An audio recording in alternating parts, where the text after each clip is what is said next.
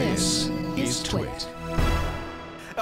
So again, looking at this project, a couple of things that we can say about it. First, the obvious winner is the SSD. I mean, if you're only going to be able to replace one thing, it got the biggest boost. And you'll see that over a broader spectrum of things, because in boot time, in the opening things. Right, you know. right. And exactly, it was like 8.4% boost just from replacing the SSD alone. Whereas if you replace the video card, you're just going to see, I mean, you're going to see an improvement in video editing and in games. Yeah, so the video card alone got us what? It got us a boost of something like 6%. Okay, yeah. The boost from the SSD was about 8%. The boost from the memory was about 1.5%.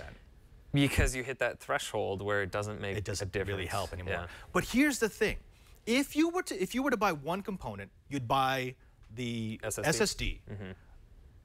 You'd think that if you were to buy two components, you would buy the SSD and the next highest component, which was the video card. Right. Which is not true. Alex, if you go ahead and bring up that chart that we've got, this is the average of about 75 benchmarks that I did over the course of, I think it was a month. Damn, Padre, you are thorough. I am very, very thorough. Showing you what it would be like. For example, if you were to buy everything, so the 32 gigabytes of memory, the video card, and the SSD, it would cost you $825. It would only get you up to $4,256. And again, you're taking that penalty because you've increased the amount of memory. That's right. Right.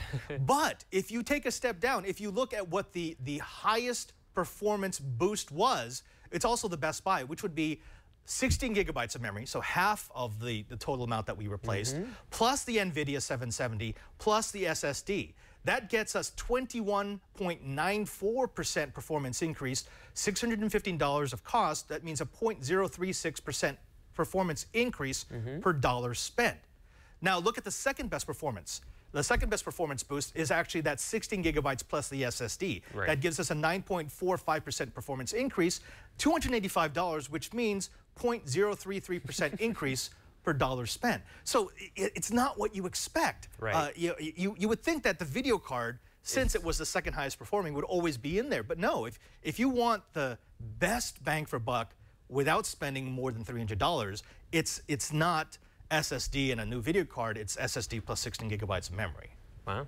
Yeah. Wow. That's pretty cool. Yeah, we're going to make all these numbers available so you can actually take a look at it. But it's pretty clear that when you're dealing with a balanced system, like a turnkey gaming system, in which the manufacturer has already done its homework to make sure that all the components are pretty much at equal levels. There's nothing that's dragging down the numbers too much. You're going to have to look at increasing all the components for the boost, not just a single one.